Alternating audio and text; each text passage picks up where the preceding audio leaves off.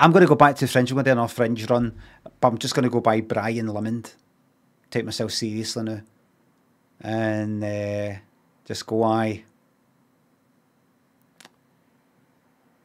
My dad died a couple of years ago. My mum died when I was 20.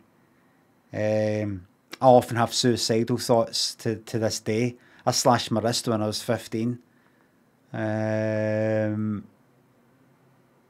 History of self-harm.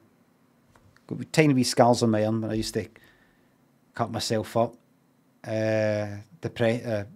Mental illness.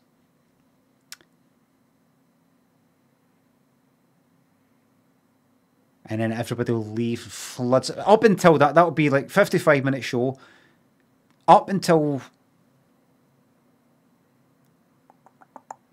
like 48 minutes in. Ha ha ha ha, ha ha ha ha ha ha ha ha ha. Surreal, oddball, wacky. Some tirades about God, that stuff today. I mean, what does this mean? What does that word mean? Everybody's saying this now. Everybody's saying that now. Christ.